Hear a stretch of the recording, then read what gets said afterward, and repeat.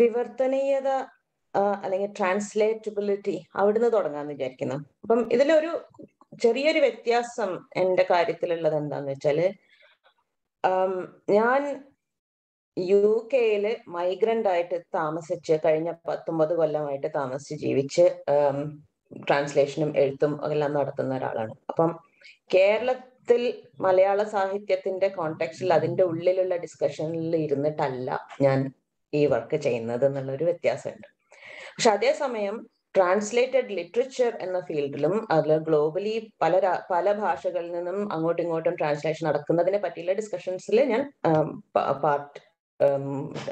പങ്കെടുക്കാറുണ്ട്. അപ്പം അതില് ഒരു മൈഗ്രന്റ് എക്സ്പീരിയൻസ് ആദ്യം പറയാം. എന്ന് വെച്ചാൽ മധു ഖാസ എന്ന് പറഞ്ഞ ട്രാൻസ്ലേറ്റർ പറഞ്ഞ ഒരു കാര്യമുണ്ട്. As A migrant you live അൺട്രാൻസ്ലേറ്റബിലിറ്റി, അതായത് ഭാഷകൾക്കിടയിലെ നിശബ്ദത. We live in the silence between languages. അപ്പൊ അവിടുന്ന് അപ്പൊ ട്രാൻസ്ലേഷൻ ഒരു ഭാഷയിൽ നിന്ന് മറ്റൊരു ഭാഷയിലേക്ക് നമ്മൾ കമ്മ്യൂണിക്കേഷൻ നടത്തുമ്പോൾ അല്ലെങ്കിൽ ഒരു കണക്ഷൻ നടത്തുമ്പോൾ എന്റെ മനസ്സിൽ ഈ ചോദ്യങ്ങൾ തീർച്ചയായിട്ടും മുന്നിലാണ്. മോർ ദാൻ എന്താ പറയാ സാഹിതീയത എന്നതിൽ ഒക്കെ ഉപരി ഈ ട്രാൻസ്ലേഷനെ കുറിച്ചുള്ള ചോദ്യങ്ങൾ, അതായത് ടെക്സ്റ്റ് ട്രാൻസ്ലേഷൻ മാത്രമല്ല, what does it mean to communicate between two cultures, or what does that mean when you are using, നമ്മൾ ഉപയോഗിക്കുന്ന ഭാഷ കൊളോണിയൽ ഭാഷയാണ്. the language that used to be used for colonization, and you sit in a country of the colonizer and use that language എന്നുള്ള ഒരു ചോദ്യം എപ്പോഴും എൻ്റെ മനസ്സിൽ ഉണ്ടാവാറുണ്ട്. പിന്നെ അതിന് ശേഷമാണ് ഓൾമോസ്റ്റ് എന്താ പറയാ മറ്റു ചോദ്യങ്ങളിലേക്ക് വരുന്നത്. അതായത് മലയാള സാഹിത്യത്തിൽ നിന്നുള്ള മലയാള നോവലുകളുടെ ട്രാൻസ്ലേഷന് ഗ്ലോബൽ ട്രാൻസ്ലേഷൻ ലിറ്ററേച്ചറിൽ മാറിയിട്ട് എന്തെങ്കിലും പ്രത്യേകത ഉണ്ടോ എന്നുള്ള അത് ഇപ്പം ഷാജി മാഷി പറഞ്ഞ ചോദ്യങ്ങളെല്ലാം വരുമ്പോ എന്റെ മനസ്സിലോടുന്നത് ഇത് മലയാളത്തിന്റെ മാത്രം ചോദ്യങ്ങളാണോ, അതോ വിവർത്തന സാഹിത്യത്തിനെ ഏത് ഭാഷ എടുത്താലും അതിലുള്ള ചോദ്യങ്ങളാണോ എന്നുള്ളൊരു ഇത്. എന്നുവെച്ചാൽ ഈ മാൻ ബൂക്കർ പ്രൈസിന്റെ ഒരു ട്രസ്റ്റ് ഉണ്ട് UK-ല്. അവര് നടത്തിയ ഒരു റിസർച്ച് വെച്ച് നോക്കുമ്പം UK ഇൻഡസ്ട്രിയില് 2001 മുതൽ 2018 വരെ വിവർത്തന സാഹിത്യത്തിന്റെ വിൽപ്പന 96% വർദ്ധിച്ചിട്ടുണ്ട്. എന്ന് പറഞ്ഞാൽ കഴിഞ്ഞ ഒരു 10-20 കൊല്ലത്തിന്റെ ഇടയിൽ ട്രാൻസ്ലേറ്റഡ് ലിറ്ററേച്ചർ വിവർത്തന സാഹിത്യത്തിന്റെ മാർക്കറ്റ് വളരെ വർദ്ധിച്ചിട്ടുണ്ട്. മലയാളത്തിന്റെ അല്ലെങ്കിൽ ഇന്ത്യൻ ലാംഗ്വേജിന്റെ എന്നല്ല, വായനക്കാര് വിവർത്തന സാഹിത്യം വളരെ കാര്യമായിട്ട് വായിക്കുന്നുണ്ട്. അപ്പോൾ അതിനനുസരിച്ചിട്ട് വിവർത്തന സാഹിത്യം പബ്ലിഷേഴ്സ് പുറത്തേക്ക് കൊണ്ടുവരുന്നുണ്ട്. അപ്പൊ UK-ലെ കാര്യമാണെങ്കിൽ അത് കൂടുതലും സ്കാൻഡിനേവിയൻ ലാംഗ്വേജസ് നിന്നും ഒക്കെ വരുന്നതാണ്. ഹരീഷ് പറഞ്ഞ മാതിരി ഗുണമുള്ള അല്ലെങ്കിൽ സാഹിത്യ മൂല്യം എന്ന ഒരു വളരെ പ്രോബ്ലമാറ്റിക് ആയിട്ടുള്ള ഒരു ഐഡിയ ആണ്. അതിലേക്ക് ഞാൻ പിന്നെ വരാം. പക്ഷെ സാഹിത്യ മൂല്യം ഉള്ളത് മാത്രമല്ല, ചിലപ്പോൾ അധികം വളരെ നന്നാവാത്തതും ട്രാൻസ്ലേറ്റ് ചെയ്യുന്നതും എല്ലാം ഉണ്ട്. പക്ഷെ പറയുന്നത് എന്താ വെച്ചാല് ഒരു മാർക്കറ്റ് ഷെയർ വിവർത്തന സാഹിത്യത്തിന് മുമ്പ് ഇല്ലാതിരുന്ന രീതിയിൽ ഒരു മാർക്കറ്റ് ഷെയർ ഇപ്പൊ ഉണ്ട്. അപ്പൊ എനിക്ക് തോന്നുന്നു അത് എല്ലാ രാജ്യത്തും ഉണ്ടെന്നാണ്. ഇപ്പൊ ഇന്ത്യ തന്നെ എടുത്തു നോക്കിയാൽ ഇങ്ങനെ ഇതിന് ആധികാരികമായിട്ട് നമ്പേഴ്സ് ഒന്നും എനിക്ക് പറയാനില്ല. പക്ഷെ വായനക്കാർ, പ്രത്യേകിച്ചും യങ്കർ ജനറേഷൻ റീഡേഴ്സ്, വിവർത്തന സാഹിത്യം ആണോ അല്ലയോ എന്നൊന്നും ശ്രദ്ധിക്കാതെ വായിക്കുന്നുണ്ട്. എന്ന് വെച്ചാൽ പണ്ടത്തെ മാതിരി ഒരു സമയം വരെ ഒരു എന്താ പറയുക ഒരു റെസിസ്റ്റൻസ് ഉണ്ടായിരുന്നു തോന്നുന്നു വിവർത്തന സാഹിത്യം വായിക്കുന്നതിന്. അത് തീരെയായിട്ട് പോയിട്ടുണ്ട്. ഇംഗ്ലീഷിൽ ഇപ്പം വിവർത്തന സാഹിത്യം നോക്കി വായിക്കുന്ന ഒരു ഹോൾ ജനറേഷൻ ഉണ്ട്. വേറൊരു വ്യത്യാസം എന്താന്ന് വെച്ചാൽ ഇപ്പൊ മലയാളികളായിട്ട് നമുക്കറിയാം, നമ്മള് പിന്നെ സാഹിത്യ വാരഫലം അല്ലെങ്കിൽ നിരൂപകരെ എഴുത്ത് ഇതെല്ലാം നമ്മള് ലോക സാഹിത്യം വായിക്കുന്നതിനും ഇന്ത്യൻ സാഹിത്യം വായിക്കുന്നതിനും ഒക്കെ അറ്റ്ലീസ്റ്റ് എന്നെ പോലെ എന്റെ ജനറേഷനിലവർ വളർന്നു വരുമ്പോ ഇതെല്ലാം വളരെ ശ്രദ്ധിച്ചിരുന്നു. ഏതാണ് വായിക്കേണ്ടത്, ഏതാണ് എഴുത്തുകാരുടെ പേര്, നോവൽ എന്നൊക്കെ. ഇപ്പോ ഒരു സോഷ്യൽ മീഡിയയും എല്ലാം വന്നിട്ട് ദേഴ്സ് എ ടോട്ടലി ഡിഫറെന്റ് ഒരു പ്ലേയിങ് ഫീൽഡാണ്. ആൾക്കാർ എന്ന് വെച്ചാൽ ബുക്സ് ഗ്രാമർ എന്നുള്ള ഒരു സംഭവം, ഫോർ എക്സാമ്പിൾ, ഒരു ജനറേഷൻ തന്നെ ആൾക്കാര് ഈ എന്താ പറയുക ലിറ്റററി ക്രിറ്റിക്സിനെ ഒന്നും അല്ല ആശ്രയിക്കുന്നത്. എന്താണ് വായിക്കേണ്ടത് അല്ലെങ്കിൽ പുതിയ പേരുകൾ, പുതിയ പുസ്തകങ്ങൾ, പുതിയ തരത്തിലുള്ള എഴുത്തെന്നുള്ളത് ഇറ്റ്സ് ഓൾമോസ്റ്റ് ലൈക്ക് സ്വന്തം ജനറേഷനിലുള്ളവർ തമ്മിലുള്ള ഒരു സംവാദമാണ്. അപ്പം കുറച്ചുകൂടി ആക്സസിബിലിറ്റി ഉണ്ട് പിന്നെ പുസ്തകങ്ങൾക്ക്. യൂട്യൂബ് വീഡിയോസ് ഉണ്ട്. അപ്പം പോയി പുസ്തകം വാങ്ങി വായിക്കുന്നതിന് മുമ്പ് വായിക്കണോ വേണ്ടേ എന്ന് തീരുമാനിക്കാനുള്ള നമ്മൾ പണ്ട് ലിറ്റററി ക്രിറ്റിക്സിനെ ആണ് വായിച്ചിരുന്നെങ്കിൽ ഇപ്പൊ അതല്ല. ഇപ്പൊ ഒരു വ്യത്യാസം വന്നിട്ടുണ്ട് എങ്ങനെയാണ് വായിക്കുന്നത്. പ്രഭാകരൻ മാഷിന്റെ diary of A Malayali madman, ഹരീഷിന്റെ മുസ്താഷ്, ഈ രണ്ടെണ്ണം വെച്ചിട്ട് അഗൈൻ ആധികാരികമായിട്ടല്ല, ഗുഡ് റീഡ്സ് റിവ്യൂസ്, അതായത് ഗുഡ് റീഡ്സ് എന്നുള്ള ഒരു വെബ്സൈറ്റ് ഉണ്ടല്ലോ, അവിടെ റിവ്യൂസ് നോക്കിയിട്ടുണ്ടെങ്കിൽ ഒരു 75% പേരും ഈ രണ്ട് പുസ്തകം വായിച്ചിട്ട് എഴുതിയിട്ടുള്ളത് മലയാളികളല്ല. പേര് വെച്ച് നോക്കി മലയാളി അല്ലാത്ത ആൾക്കാരാണ് അവിടെ റിവ്യൂസ് ഇട്ടിട്ടുള്ളത്. അപ്പം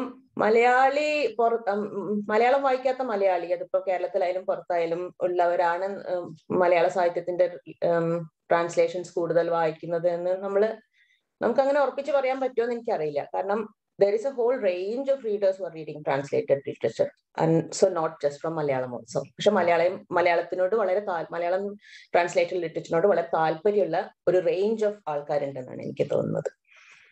അപ്പം ഒരു വിധത്തിൽ പറഞ്ഞ ഷാജിദ് മാഷ് പറഞ്ഞ എല്ലാ ചോദ്യത്തിനും ഞാനത് നോക്കുന്നത് കേരളത്തിൽ ഇരുന്നു കൊണ്ടല്ല, അല്ലെങ്കിൽ കേരളത്തിലെ ഡിസ്കഷൻസ്, അല്ലെങ്കിൽ മലയാളം ലിറ്ററേച്ചർ ആൻഡ് ട്രാൻസ്ലേഷൻ എന്നുള്ള കോണ്ടെക്സ്റ്റ് എന്നല്ല, ട്രാൻസ്ലേറ്റഡ് ലിറ്ററേച്ചർ എന്നുള്ള ഒരു കോണ്ടെക്സ്റ്റ് എന്നാണ്. അപ്പൊ അതുകൊണ്ട് കുറെ ഈ ഡിസ്കഷൻസ് ഒന്നും ഞാൻ കാണാറുമില്ല ചിലപ്പോ.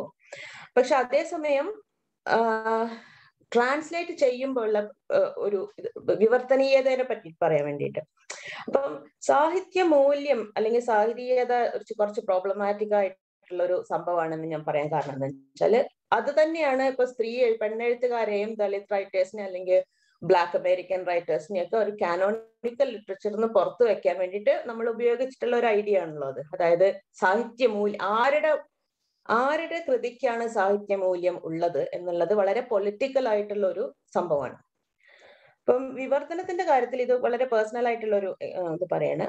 ഞാൻ വിവർത്തക എന്ന നിലയിൽ ഞാനൊരു പുസ്തകം വിവർത്തനം ചെയ്യാൻ ഉദ്ദേശിക്കുകയാണെങ്കിൽ അതിലത്തെ സാഹിത്യമൂല്യം വളരെ സബ്ജക്റ്റീവ് ആയിട്ടുള്ള ഒരു, വായനക്കാരി എന്ന രീതിയിൽ ഞാൻ വായിച്ചിട്ട് എനിക്ക് ഇഷ്ടപ്പെട്ടുവോ എന്നാൽ ഞാൻ ട്രാൻസ്ലേറ്റ് ചെയ്യാം എന്നുള്ള ഒരു സംഭവമാണ്. അപ്പൊ അതിന്റെ വിവർത്തന മൂല്യം അവിടെ, സാഹിത്യമൂല്യം അവിടെ തീരുമാനിക്കുന്നത് ഞാൻ എന്നൊരൊറ്റ ആളാണ്. അത് കഴിഞ്ഞിട്ട് പിന്നെ എഡിറ്റർ അല്ലെങ്കിൽ പബ്ലിഷർ അത് കമ്മീഷൻ ചെയ്യുന്നുണ്ടോ എന്നുള്ള ചോദ്യങ്ങളൊക്കെ വരുന്നുള്ളൂ. കാരണം എപ്പോഴും ഇപ്പൊ നമ്മളിപ്പോ ഒരു പുസ്തകം ആയിട്ട് ഒരു എഡിറ്റർ അടുത്ത് ചെന്നാൽ അവര് എടുത്തോളണം എന്നില്ല, ചിലപ്പോ ഇത് ഞങ്ങൾക്ക് വേണ്ട എന്ന് പറഞ്ഞ് റിജക്ട് ചെയ്യുകയും ചെയ്യുമല്ലോ. പക്ഷെ നമ്മളിപ്പം മലയാളത്തിൽ നിന്ന് ട്രാൻസ്ലേറ്റ് ചെയ്ത് വരുന്നതെല്ലാം സാഹിത്യമൂല്യം ഉള്ളതാണോ എന്നുള്ള ചോദ്യം ചോദിച്ചാൽ that becomes A political question. Because ഇന്ന് തന്നെ ഉണ്ടായിട്ടുണ്ട് ഇല്ലേ, ഇന്ന് എത്ര ആള് കണ്ടു അറിയില്ല, ഫേസ്ബുക്കിലൊക്കെ ഒരു പുരുഷ കവി സുഗതകുമാരിക്ക് ശേഷം 99% സ്ത്രീ കവികളും കവികളല്ല എന്നുള്ളൊരു പ്രസ്താവന ഇന്ന് നടത്തിയിട്ടുണ്ടല്ലോ. അപ്പം ആരാണ് പറയുന്നത് ആരുടെ കൃതിക്കാണ് സാഹിത്യമൂല്യം എന്നുള്ളതൊരു പൊളിറ്റിക്കൽ ക്വസ്റ്റ്യൻ ആണ്. പക്ഷെ ട്രാൻസ്ലേറ്റ് ചെയ്യുമ്പോൾ നമുക്ക് ആ ഒരു ഭാഷയിൽ ഒരു എഴുത്തുകാരൻ അല്ലെങ്കിൽ എഴുത്തുകാരി എഴുതിയ ആ കൃതി എത്രത്തോളം ഭംഗിയായി, എത്രത്തോളം അതിന്റെ താളം, അതിന്റെ അർത്ഥം, അതിന്റെ ഭാഷയിലുള്ള ക്വർക്കിനെസ് എല്ലാം എങ്ങനെ നമുക്ക് ട്രാൻസ്ലേറ്റ് ചെയ്യാം അല്ലെങ്കിൽ കൺവേ ചെയ്യാൻ പറ്റും മറ്റൊരു ലാംഗ്വേജിൽ. ഇതാണ് കാര്യമായിട്ട് വിവർത്തക എന്ന നിലയിൽ ഞാൻ നോക്കുന്ന കാര്യം. അല്ലാതെ മറ്റുള്ള രീതിയിലുള്ള സാഹിത്യമൂല്യങ്ങളുടെ നിർണായകത ഒന്നും അതിലേക്ക് സത്യം പറഞ്ഞ കാര്യമായിട്ട് വരുന്നില്ല എന്നാണ് ഞാൻ പറയുന്നത്. മീശയുടെ കാര്യം, അതേ ഹരീഷിന്റെ മീശ എന്ന പുസ്തകം അതികേരളീയത എന്ന് പറഞ്ഞല്ലോ, അതേപോലെ തന്നെയാണ് സത്യം പറഞ്ഞ പ്രഭാകരൻ മാഷിന്റെ പുസ്തകങ്ങളും ഏകദേശം അതുപോലെയാണ്. വളരെ റീജിയണൽ ആയിട്ടുള്ള, വളരെ ലോക്കൽ ആയിട്ടുള്ള കഥ പറച്ചിലാണ്. അതേസമയം ഇപ്പം കുറെ മറ്റുള്ള റൈറ്റേഴ്സിന്റെ മോർ പാൻ ഇന്ത്യൻ അല്ലെങ്കിൽ മോർ ഈവൻ പാൻ കേരള എന്ന് പറയാൻ പറ്റുമോ അറിയില്ല, അങ്ങനെയുള്ള കൃതികളുള്ള വ്യത്യാസം അഗൈൻ ദാറ്റ് ഈസ് ഒരു ഭയങ്കരമായിട്ടുള്ള ഒരു പേഴ്സണൽ താല്പര്യം എന്നുള്ളതാണ്. പക്ഷെ ഇറ്റ് ഈസ് ഓൾസോ ചാലഞ്ചിങ്. അങ്ങനെയുള്ള ഒരു ലാംഗ്വേജ്, അങ്ങനെയുള്ള ഒരു കൃതി നമുക്ക് എങ്ങനെ ട്രാൻസ്ലേറ്റ് ചെയ്യാൻ പറ്റും എന്നുള്ളത്. അതിലും കുറച്ച് മൈഗ്രന്റ് ആയി ജീവിക്കുന്നതിന്റെ ഒരു എലിമെന്റ് വരുന്നുണ്ട്. കാരണം എന്താ വെച്ചാല് ജനറലി ഇവിടെ ട്രാൻസ്ലേഷൻ ലിറ്ററേച്ചർ എന്ന് പറഞ്ഞു കഴിഞ്ഞാൽ ഒരു ഹോമോജനൈസേഷൻ ആവശ്യപ്പെടുന്ന ഒരു സ്ഥിതി ഇപ്പോഴും ഉണ്ട്. അതായത് ഒരു ഇങ്ങനെ സീംലെസ് ഇംഗ്ലീഷ് വേണം വായിക്കുമ്പോൾ എന്നുള്ള. പക്ഷെ അതിന് പ്രത്യേകിച്ച് മൈഗ്രന്റ് ആയിട്ടുള്ള റൈറ്റേഴ്സും ട്രാൻസ്ലേറ്റേഴ്സും അതിനെ എതിർക്കുകയാണ്. എന്ന് വെച്ചാൽ പല തരത്തിലുള്ള ഇംഗ്ലീഷുകൾ ഉണ്ട്. അപ്പൊ എല്ലാം കൂടി ഒരുമിച്ച് ഹോമോജനൈസ് ചെയ്യേണ്ട കാര്യമില്ല. ഇപ്പൊ ഹരീഷ് എഴുതിയതും പ്രഭാകരൻ മാഷ് എഴുതിയതും ജയശ്രീ ട്രാൻസ്ലേറ്റ് ചെയ്ത ഒരുപോലെ വായിച്ചു പോയാൽ പിന്നെ അതിന് ട്രാൻസ്ലേഷൻ എന്ന് പറഞ്ഞിട്ട് കാര്യമില്ലല്ലോ. കാരണം അത് ഹരീഷിന്റെയോ പ്രഭാകരൻ മാഷിന്റെയോ അല്ലാതെ ആയി പോവില്ലേ. അവരുടെ പ്രത്യേകത, അവരുടെ എഴുത്തിന്റെ പ്രത്യേകത, അവരുടെ ഭാഷയുടെ താളം, കഥ മാത്രമല്ല ഇതിൽ വരുന്ന ബാക്കിയുള്ള കാര്യങ്ങളെല്ലാം ഇംഗ്ലീഷിൽ നമുക്ക് എങ്ങനെ കൺവേ ചെയ്യണമെന്നുണ്ടെങ്കിൽ ഈ ഹോമോജനൈസേഷന് എതിരെയായിട്ട് എഴുതിയാലേ പറ്റുള്ളൂ.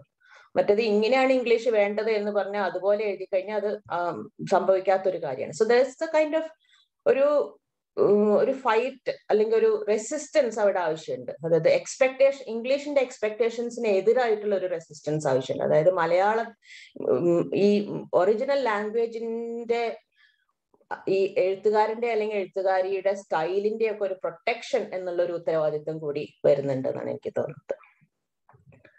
പിന്നെ ഒരു കാര്യം കൂടി പറഞ്ഞിട്ട് ഞാൻ നിൽക്കാം, പിന്നെ വേണമെങ്കിൽ തിരിച്ചു വരാം.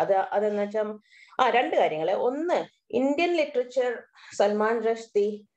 അത് ഇന്ത്യൻ ലിറ്ററേച്ചർ എന്ന് പറയുമ്പോൾ സൽമാൻ റഷ്ദി എന്ന് ഓട്ടോമാറ്റിക് ആയിട്ട് പറയുന്നത് നമ്മൾ നിർത്തണം കേട്ടോ. കാരണം കഴിഞ്ഞു ഇന്ത്യൻ ലിറ്ററേച്ചർ എന്ന് നമ്മൾ ഇപ്പൊ പറയുമ്പോ പിന്നെ ഈവൻ റീജിയണൽ ലാംഗ്വേജ് ഇംഗ്ലീഷിൽ എഴുതുന്ന ഇന്ത്യൻ ലിറ്ററേച്ചർ നമുക്കുന്നുണ്ട്. പ്രത്യേകിച്ച് നോർത്ത് ഈസ്റ്റേൺ റൈറ്റേഴ്സിനെ നോക്കിക്കഴിഞ്ഞപ്പം പിന്നെ എന്താ പറയാ, ജാനിസ് പരിയറ്റ് ആണെങ്കിലും ഈസ്റ്ററിൻ കയർ, ഇപ്രാവശ്യത്തെ JCB ഷോർട്ട് ലിസ്റ്റിൽ ഉണ്ടായിരുന്നു name place animal thing, ധരിബയുടെ book. അപ്പം ഇവരെല്ലാം വളരെ റീജിയണൽ ആയിട്ട് കഥ പറയുന്നു, പക്ഷെ പറയുന്നത് ഇംഗ്ലീഷിലാണ്. Because English is another language for them. എന്ന് വെച്ചാൽ ട്രാൻസ്ലേഷനിലല്ല, ഇംഗ്ലീഷിൽ തന്നെ പറയുന്നത്. അത് പണ്ടത്തെ ഇന്ത്യൻ റൈറ്റിംഗ് ഇംഗ്ലീഷുമായിട്ട് കുറച്ച് വ്യത്യാസമുണ്ട് അതിൽ. അതേപോലെ തന്നെ ബാക്കി ഇപ്പം ലിൻസി പെരേര ആയാലും ഗോവ ആണെങ്കിലും അവർ പറയുന്നത് ഇറ്റ് ഈസ് ദെയർ ലാംഗ്വേജ് എന്നുള്ള ക്ലെയിം വെച്ചിട്ടാണ് എഴുതുന്നത്. So even Indian writing in English and not in translation, it's A very different ball game. ഇത് വളരെ മാറ്റം വന്നിട്ടുണ്ട്. റഷ്ദിയുടെ കാലത്തെ ഇന്ത്യൻ റൈറ്റിംഗ് ഇൻ ഇംഗ്ലീഷ് അല്ല നമ്മൾ ഇപ്പോ ഇന്ത്യൻ റൈറ്റിംഗ് ഇൻ ഇംഗ്ലീഷ്. അപ്പം ഈ ഈസ്റ്ററിൻ കയറിന്റെയും അല്ലെങ്കിൽ ഈവൻ അതിനേക്കാൾ മുമ്പുള്ള മമങ്തായ് ഒക്കെ എഴുതിയിരുന്ന ഇംഗ്ലീഷ് ലിറ്ററേച്ചർ ഇൻ ഇന്ത്യ, അതും ട്രാൻസ്ലേറ്റഡ് ലിറ്ററേച്ചർ ഫ്രം റീജിയണൽ ലാംഗ്വേജസും കുറച്ചുകൂടി അടുത്താണ്. എന്നുവെച്ചാൽ വായിക്കുമ്പോൾ നമുക്കത് കുറച്ചുകൂടി അടുത്തായിട്ട് തോന്നുന്നു കമ്പയർഡ് ടു റഷ്ദി പോലെയുള്ള എഴുത്തുകൾ. പിന്നൊന്ന്, women's presence in translations. This is an interesting question. എനിക്കിതിന് യാതൊരു ഐഡിയ ഇല്ല എന്താ സംഭവം എന്ന്. ഒന്ന് മാത്രം പറയാം. ഇത് അഗൈൻ മലയാളത്തിന്റെ മാത്രം പ്രശ്നമാണോ എന്നുള്ളതിൽ എനിക്ക് അറിയില്ല. കാരണം ഞാൻ ജാപ്പനീസ് ലിറ്ററേച്ചർ ഒരുപാട് ഇൻ ട്രാൻസ്ലേഷൻ ഒരുപാട് വായിക്കുന്നയാളാണ്. അതിൽ ഒരുപാട് പേരും ട്രാൻസ്ലേറ്റേഴ്സ് സ്ത്രീകളാണ്. ഇപ്പൊ ജിനി താക്കമറി ആയാലും ജാനിസ് ക്രോഫ്റ്റ് ആയാലും ആലിസൺ പവൽ, ഇങ്ങനെ പലരും അധികവും സ്ത്രീകളാണ് ട്രാൻസ്ലേറ്റേഴ്സ്. അതേപോലെ തന്നെ യൂറോപ്യൻ നോവൽസിലും അതെ, ജെനിഫർ ക്രോഫ്റ്റ് പോലെയും മാർഗരറ്റ് കോസ്റ്റ പോലെയും ഒരുപാട് സ്ത്രീകൾ ഉള്ള ഒരു ഫീൽഡാണ് ട്രാൻസ്ലേഷൻ. അപ്പം എനിക്ക് ചിലപ്പോൾ തോന്നും മേ ബി ട്രാൻസ്ലേഷൻസ് കൂടുതൽ വായിക്കുമ്പോൾ, പ്രത്യേകിച്ചും ഈ സ്ത്രീകളുടെ ഇത്രയും ഗംഭീരമായിട്ട് even Indian translators like ടുട്ടുൻ Mukherjee, Gita Krishnankutty, അങ്ങനെ ലക്ഷ്മി ഹോംസ്ട്രോം, ഇവരെയൊക്കെ വായിച്ചിട്ടാണ് ഞാൻ ഇവിടെ എത്തിയിട്ടുള്ളത്. അപ്പൊ so may be there's something happening there. ഈ സ്ത്രീ ട്രാൻസ്ലേറ്റേഴ്സ് ചെയ്യുന്ന ആ ക്രാഫ്റ്റിനോടുള്ള ഒരു അട്രാക്ഷൻ കൂടി ഉണ്ടെന്നാണ് തോന്നുന്നത്. അല്ലാതെ ഇതിന് വേറെ എന്തെങ്കിലും ഒരു സംഭവം ഉണ്ടോ എന്നുള്ളത് ഞാൻ അങ്ങനെ ആലോചിച്ച് നോക്കിയിട്ടില്ല.